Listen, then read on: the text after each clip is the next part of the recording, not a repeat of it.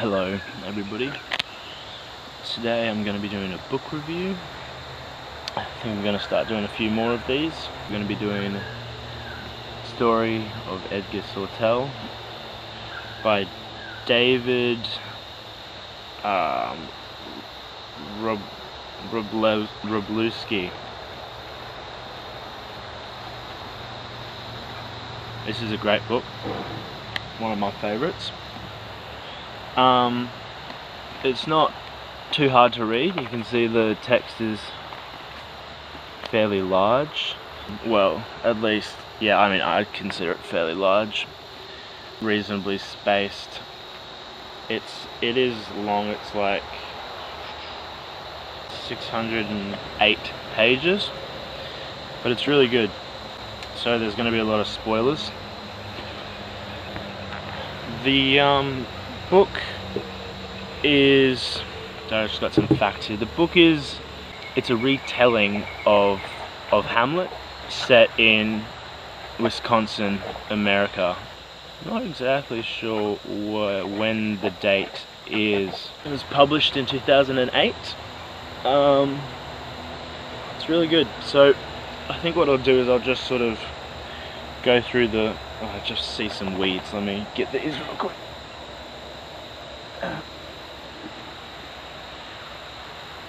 Got him. So from here, guys, I pretty much do a plot summary. You can skip to the time that I'm flashing on the screen if you want to skip all of that. But I mean, I do go through the whole book. The book actually begins really, really well. It's very beautiful. Sort of goes over the land even before there was property built on it, and it sort of expounds out, focusing on various parts like this river and the sort of hill going down to the river from where eventually a house is built, and it goes through the sort of development of the land, and eventually we come to this family that's living there, and they are dog breeders. The dogs that they breed are unique in that they don't really go for like a particular look, but rather like a temperament, and even more than that, like almost a sort of, I mean, I sort of think that they go for like intelligence, but it talks a lot in the book about like the looks in the dog's eyes, and especially like ingenuity and creativity, bravery and stuff like that.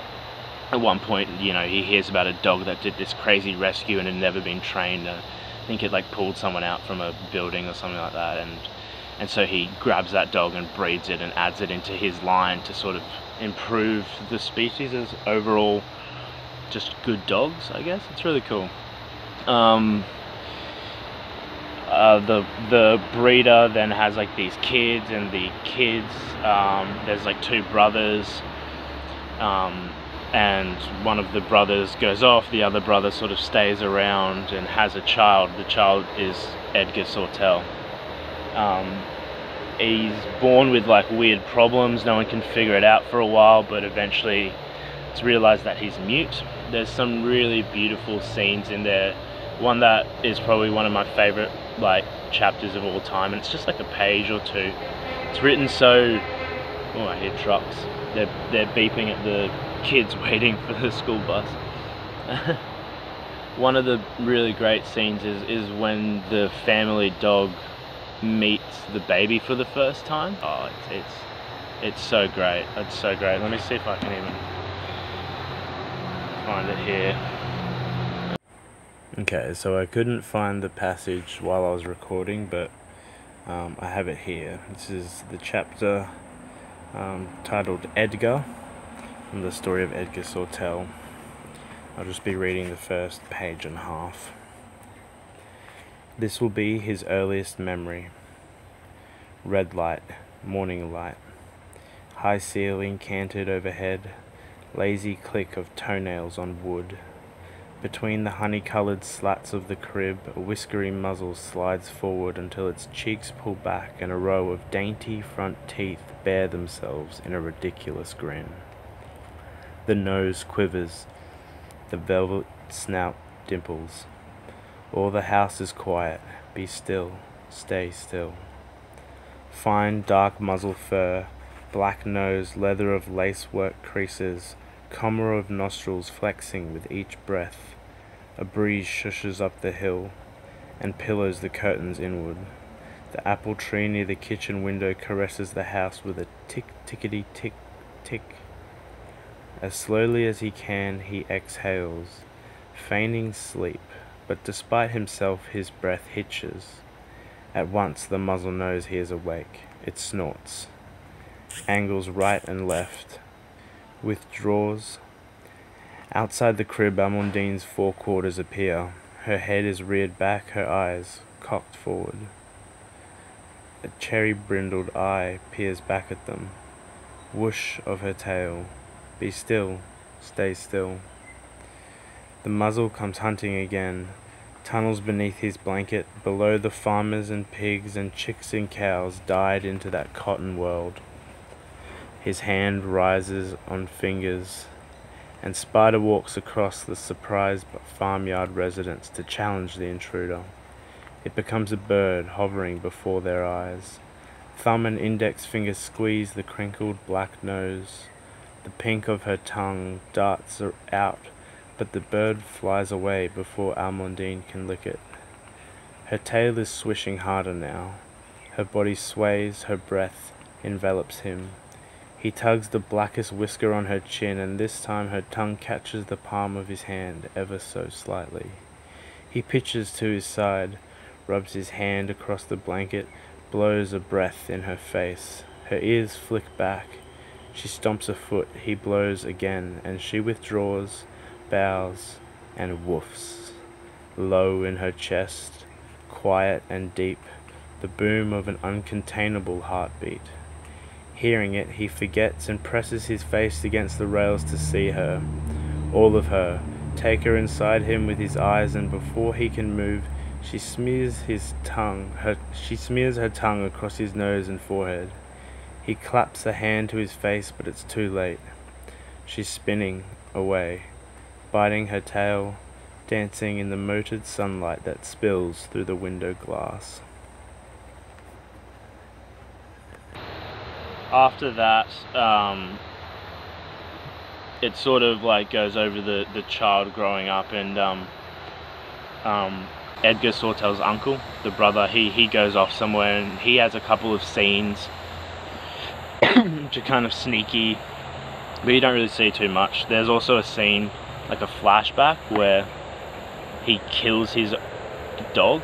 Claude, the uncle, kills his own dog because it won't fight another dog, because he gets drunk and he's like, oh, my dog's tougher than your dog. So then they take the dogs to someone's house, and the dog's like doesn't want to fight this other guy's dog, which is a savage dog, like locked up in a cage and shit. So he gets like real mad and shoots the dog. It's such a brutal scene. And it goes again, she's looking around and so on. So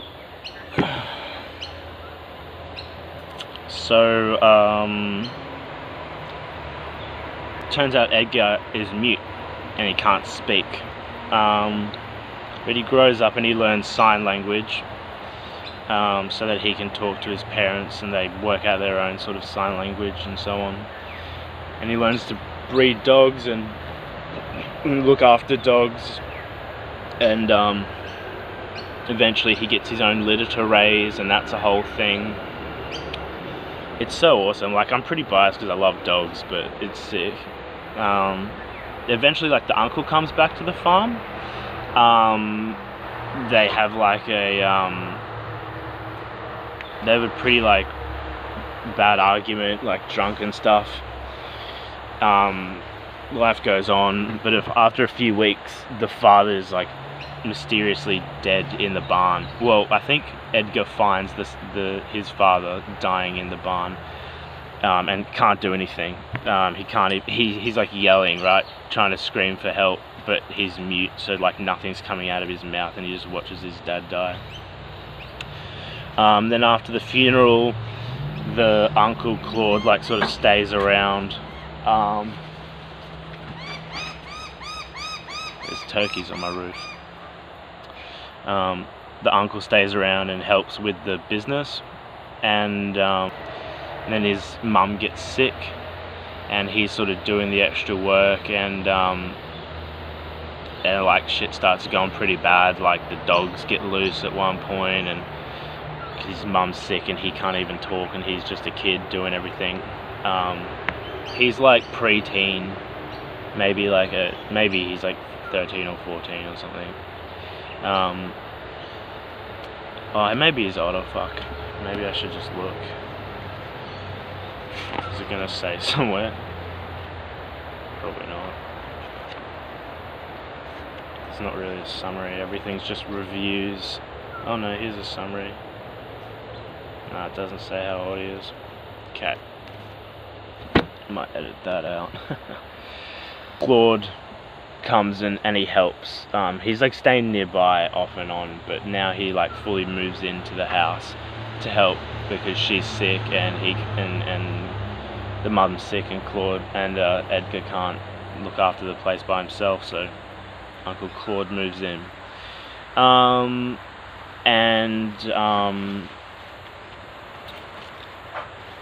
Hey, kitty. Edgar wakes up one night hearing the dogs like barking, goes and checks it out, and he talks to his dad's ghost and shit, and his dad, well, I don't know if he talks to him, but like he sees his dad's ghosts. You don't know if it's like real, if it's a real ghost, or if it's his imagination or whatever, but like through whatever, like sheer luck and delusion, or whether it's a ghost, he finds like a syringe that's been like sort of discarded in a way that looks like it's been tried to be hidden.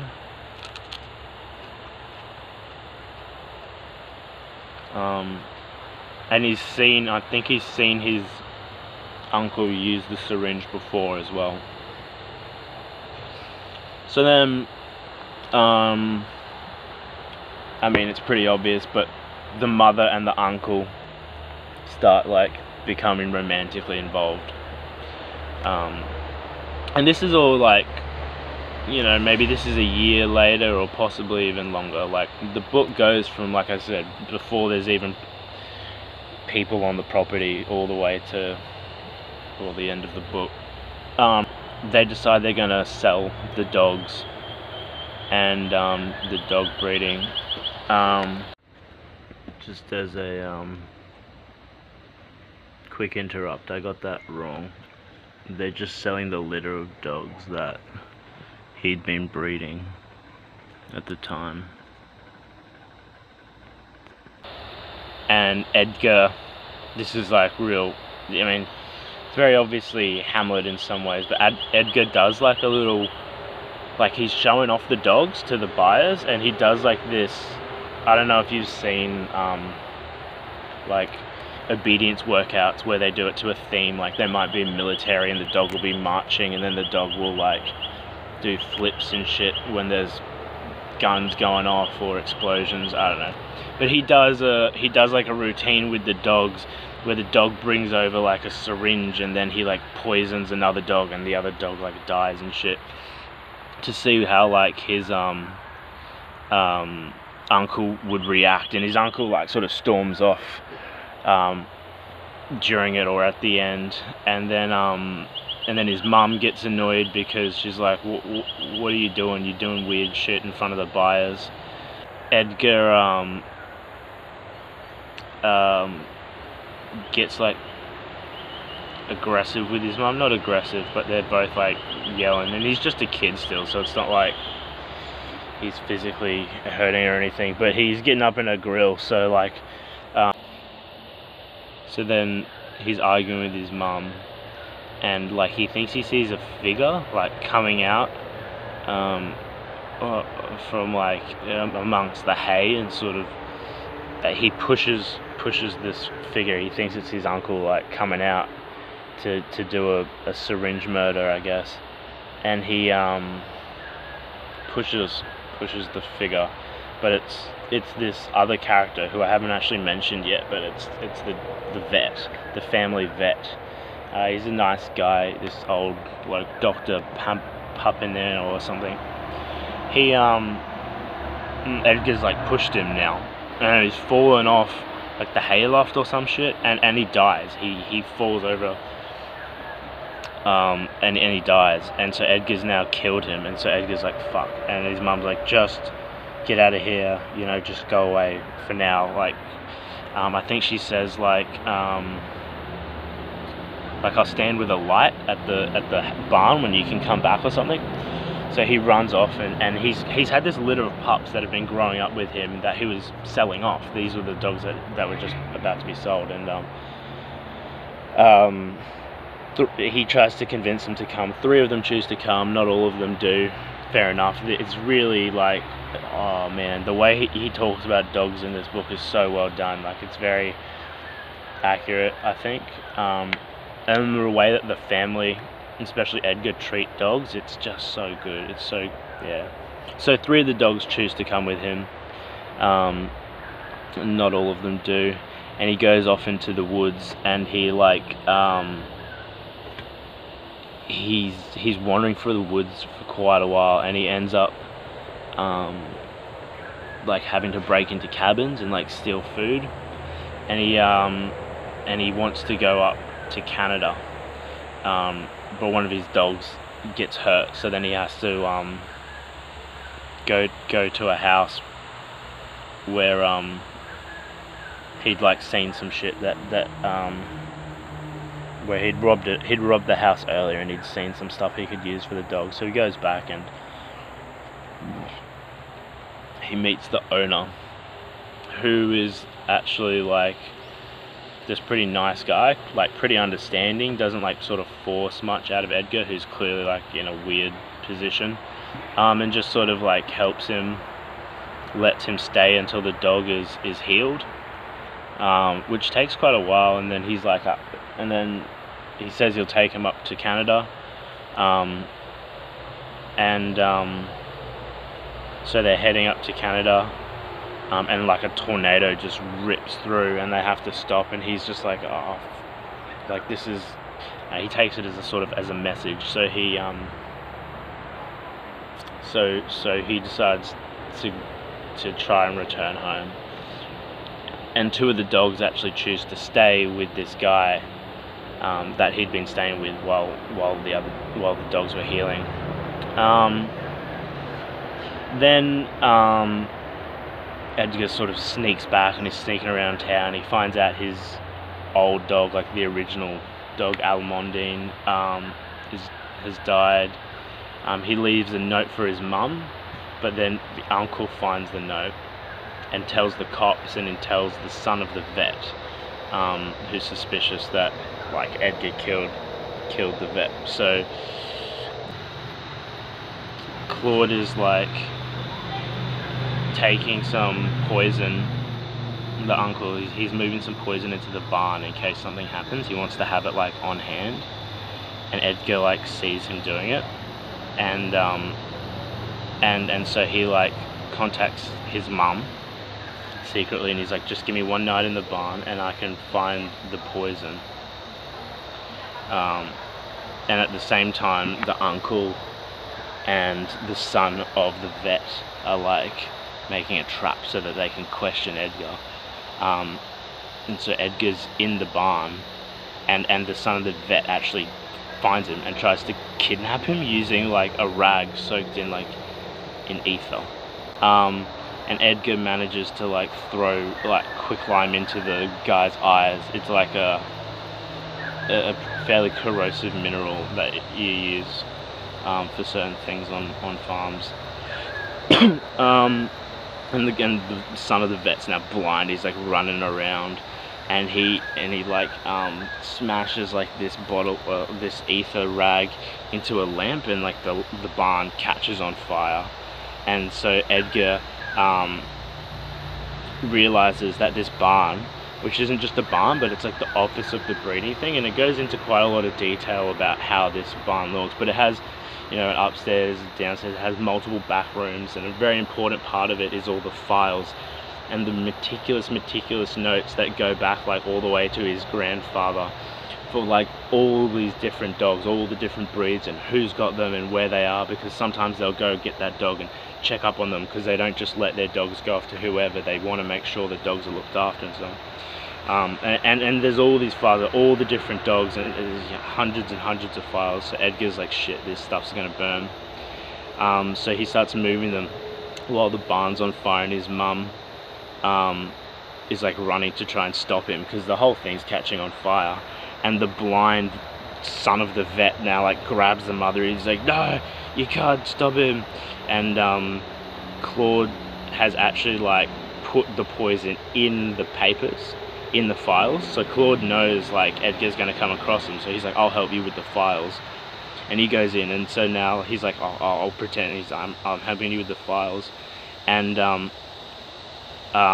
when Edgar's like turned, he stabs Edgar with the syringe in the burning barn. He stabs him and poisons him, and the uncle's sort of just waiting there because he doesn't want Edgar to sort of survive. So he's waiting for him to for the poison to work, and he tries to leave, and he like gets caught up in the smoke, and he's not able to get out, and he dies, and Edgar dies in the barn, which burns down, and the dogs run off into the woods, and that's the end of the book.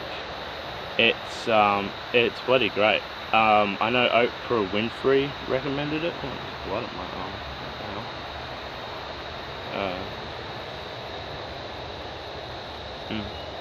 Oprah Winfrey recommended it. I recommend it. I know I've totally spoiled it, but to be honest, like, that story, I mean, it's really good, but it's not the only really good thing about the book. Like, the writing is just succulent. It's so nice. It's so great. It's very pretty. It's calming, I found. Like, you can just chill on this book, even though the end, like, I realize it gets a bit wild, but even though the end does get quite wild, it's only the end which is like that, and it's beautiful. I found it really great. Well, guys, the sun's really ruining the rest of most of this video, isn't it?